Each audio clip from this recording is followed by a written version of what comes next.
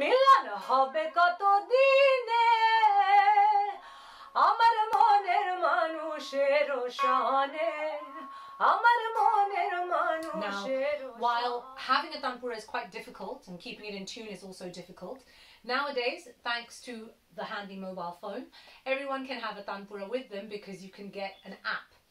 Now, I use an app called iTabla, and it is an app that has a drone, but it also has percussion instruments, and so it's quite pricey. I haven't been endorsed by the app, so I'm just letting you know what I tend to use.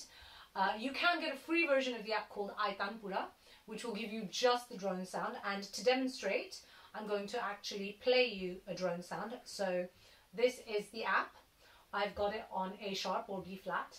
That's so you can change your keys using these arrows right here. And I like I said, I have a lot of things here because I've got the professional version of this. But this is what it sounds like. So I'm going to just turn up the volume.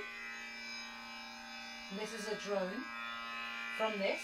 And if I want to change keys, so if I want to go down to an A, for example, I can just press, and then if I want to go back to my B flat, you can press the arrow again. So it allows you to pick the key in which you're going to sing, which is quite nice.